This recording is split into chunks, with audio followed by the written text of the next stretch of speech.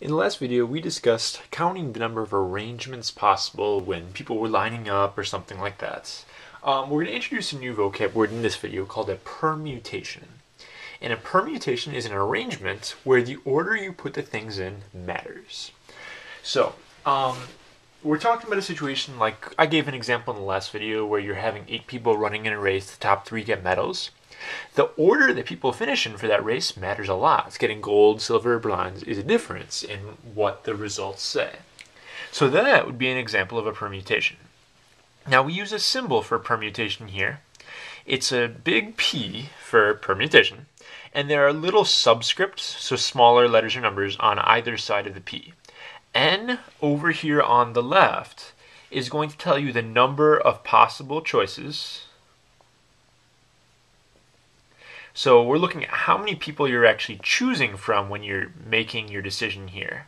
And R is going to be how many you pick.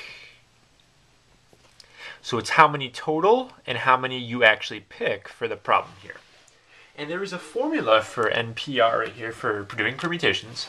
It's going to be n factorial over n minus r factorial. And I'm going to show you how this formula works, actually using the same examples we did in our last video, so you guys will see them in action. So this slide should look familiar. We did these exact problems using blanks and figuring out the possibilities, and that's totally fine. But I'm going to show you a shorter way with the formula here. So 8 people competing in a race. We want to know how many ways the top 3 medals can be won. We already said the order you put the people in matters. Getting gold or silver is different. So we're going to have 8 people, and we are going to be choosing 3 of them that we care about. There are 8 things we choose from. Then we are doing a permutation. We want 3 of them. According to our formula, it's going to be this guy factorial over this minus this factorial, which 8 minus 3 factorial is 5 factorial. And if you guys recall from our previous video, that's exactly what we had before. Now to go one step even easier than this, if you go back to the menu on your calculator, we're going to go ahead and we're going to just type this original thing in the calculator right here. We don't even have to do this part. Hit the 8s. And then if you go to the math menu, back to where it says PRB, probability, there's an option right there for NPR, for permutations. I'm just going to choose that option. I have my 8 for N, and my R, I wanted to choose 3 of them.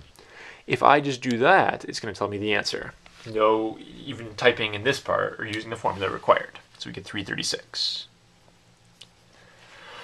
For my next problem here, again, it's a permutation because the order we put the people in for the leaderboard matters. If you're first place or second place or third or whatever, that's different. So we have 20 people, and we are picking 8 of them to put in a line right here.